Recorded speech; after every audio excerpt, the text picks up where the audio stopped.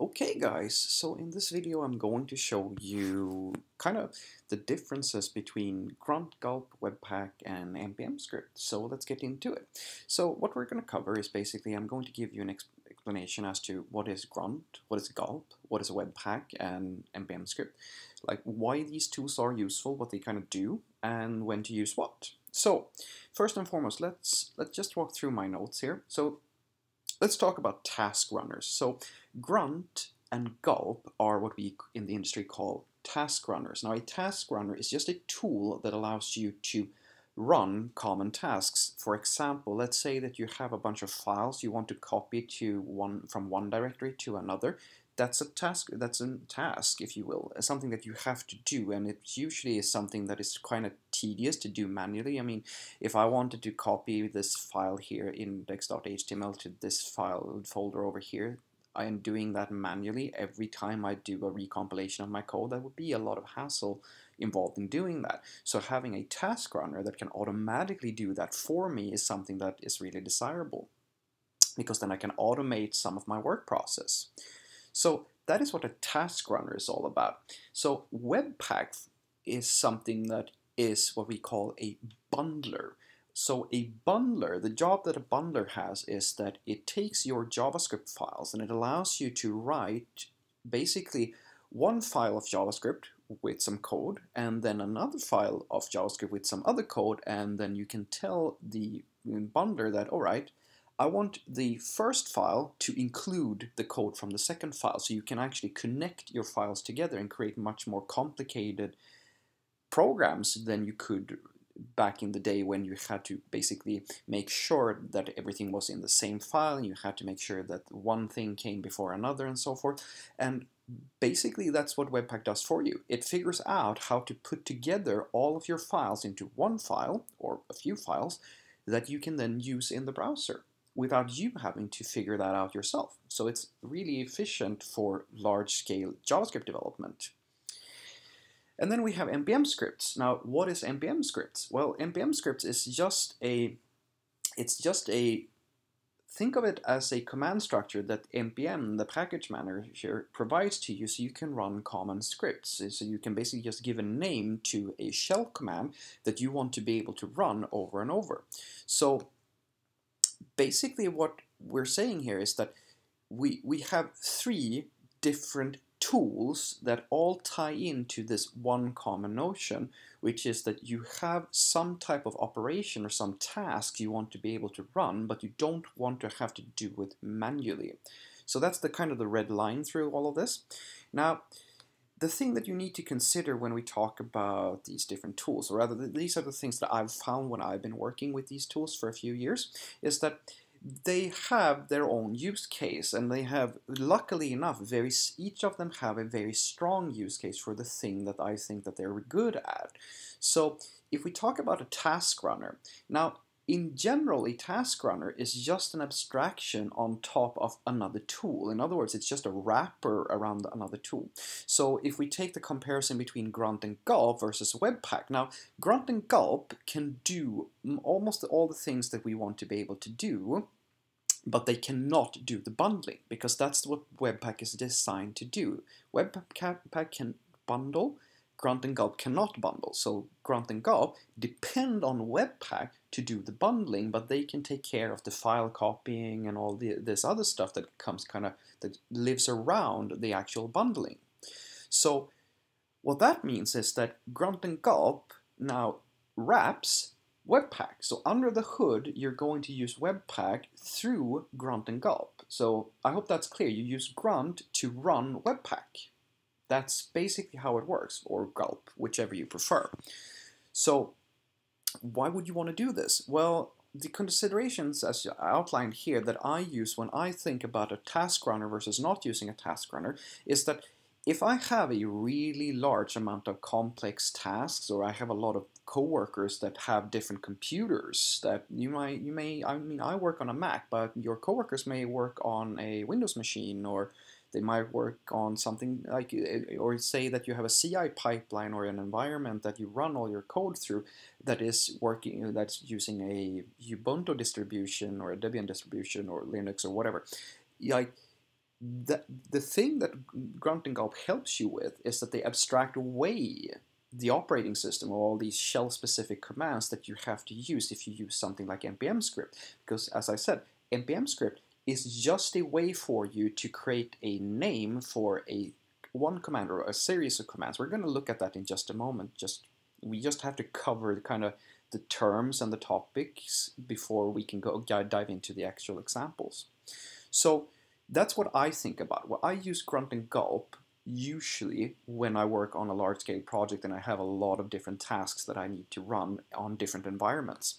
But if I'm working as a single developer, I prefer to use npm scripts, and the reason for that is because it's much more convenient for me to just use an npm script and use the tool directly, because the thing that you should be aware of is that when you create a wrapper around the thing that you want to use, the actual tool, what you're doing is that you're creating an abstraction on top of another abstraction. The tool is helping you do the thing that you want to do, but the task runner is just another layer on top of that.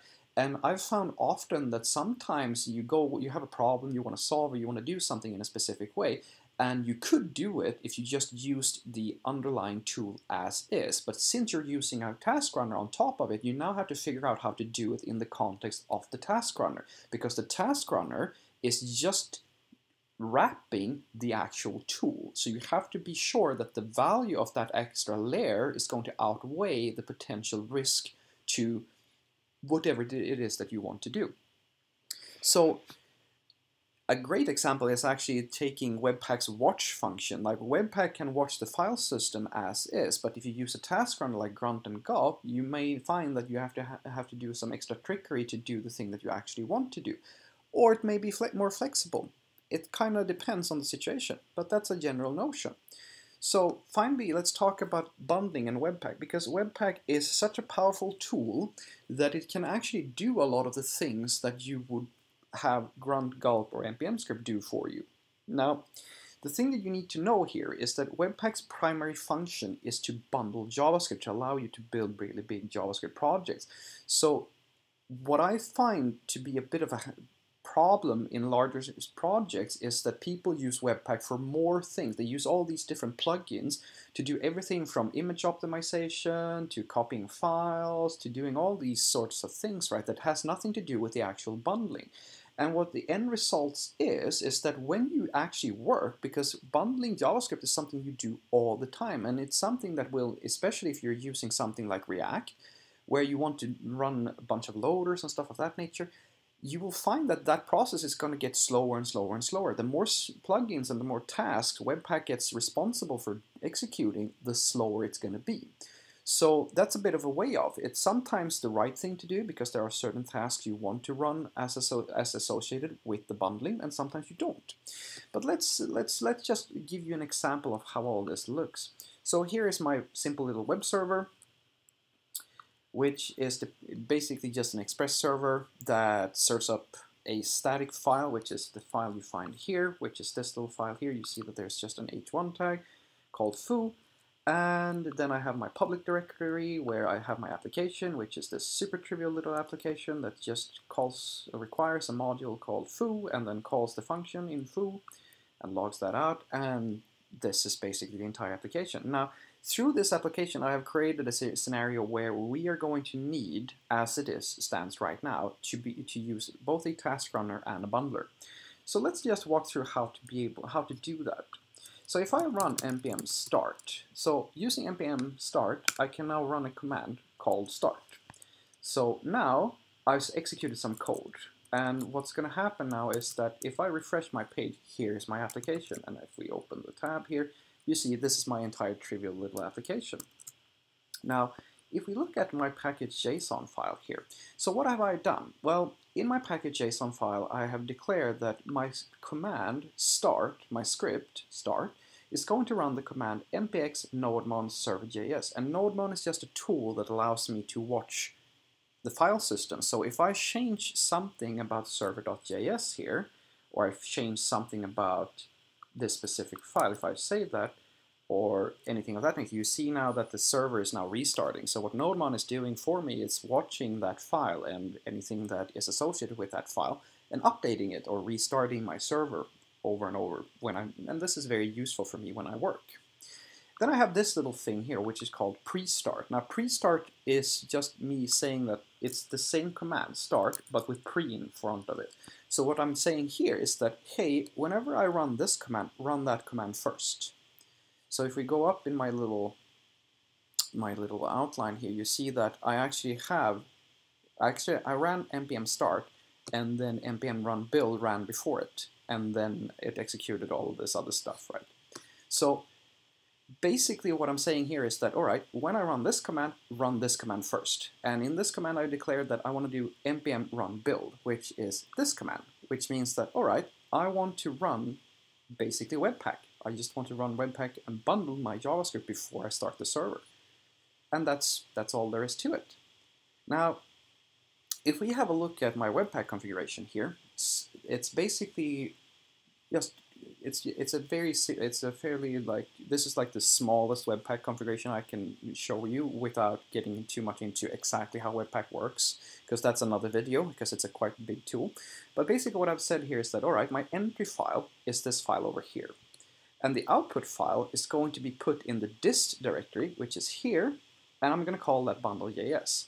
And this is a very, very small Webpack bundle.js file, which is the thing that I'm going to send to the client. And if we go through here, we see that we actually have a lot of gibberish and code and so forth, but this actually is the end resulting code that we then send to our user that showed our application and log out that little message. And I also have this index.html file here.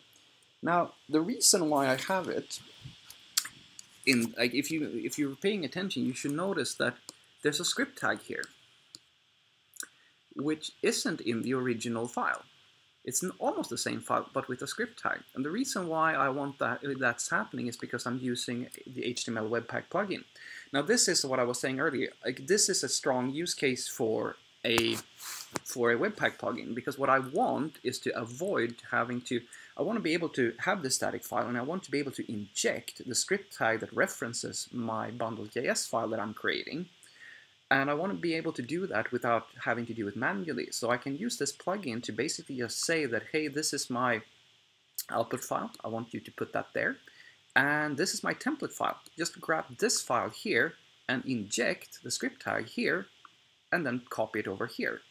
That's all there is to it. Now, that's basically the whole build flow. Now, this is one way of doing this. So what Webpack is, just to reiterate, the npm script is just a way for me to abstract away, to create these short commands to run more complicated commands, or use the underlying, like use Webpack, for example. So I don't have to type out Webpack or Webpack watch and all of that good stuff. But at the end of the day, this is the same thing as if I were to go and do this in my shell, npmx Webpack. If it's the exact same thing, it's just a layer on top of it. However, if we now look at, say, Gulp. Now, what does this mean? Well, Gulp is a task runner.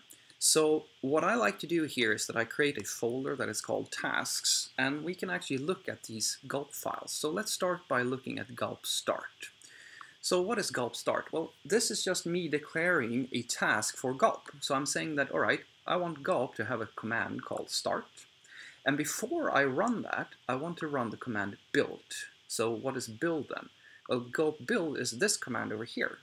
So I've declared build, and I give that a callback, and then I depend on Webpack, and I say, because I can just require Webpack as a function, and then I grab my configuration file, which is this configuration file down here, and I give it a callback so that we know when the task is actually finished running. And I have a watcher here as well for the same sort of thing, right? So what now happens is that when I run start, or Gulp start, if I do this, npmx Gulp, like that, we will see the exact same behavior. Basically what's happening now is that my task runner is running the build task, and then it's running the start task. And the start task is depending on Gulp nodemon, which is a wrapper on top of nodemon. So now I have the same behavior. Like, I can refresh this and it's the exact same thing, because the task runner has done all the same things as I did with my npm script. Pretty cool. Now, This is just Gulp's way of doing this, but Grunt takes a slightly different approach, where you do something like this, where you declare basically a function, and you do Grunt in a configuration, where you now have different types of packages where you provide configuration objects, and then you'd register your NPM tasks. So I have a wrapper called Grunt NodeMon, and there's a wrapper for Webpack. So in this scenario, I'm not using Webpack directly, I'm using a wrapper. And then I can register my task. And I say, okay, I have a task that's called start, and I want the task build to be run first, and then I want NodeMon to be run after that. And here's my build step, which is just going to contain a single step or a configuration called Webpack dev.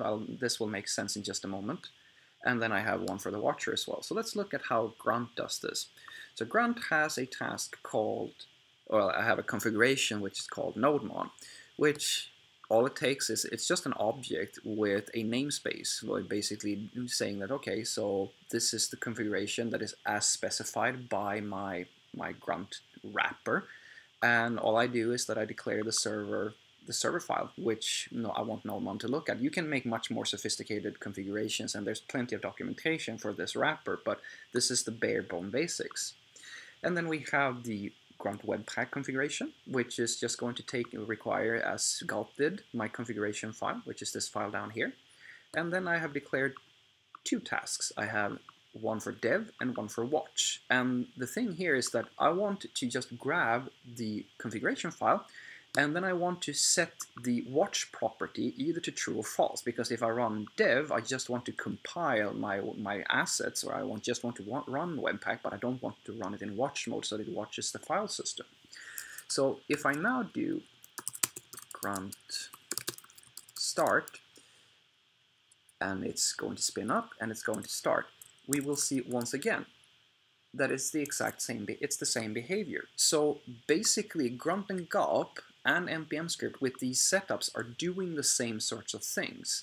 Now you may wonder, why am I requiring these two here? But that's basically because the convention, or rather the way that Gulp works, is that you have a Gulp file which acts as the entry point. This is where Gulp, the command line interface, will look for your commands. And since I don't want to declare all my commands in the same file, I just require them in the Gulp file instead of having, I could just put all of this code inside of this file instead, just like with Grunt. But I try to avoid that, because if I'm already using a task runner, odds are that I'm going to have more than a few commands, because if I just had a few commands and they're not that complicated, I would prefer using Npm Scripts because it's much simpler.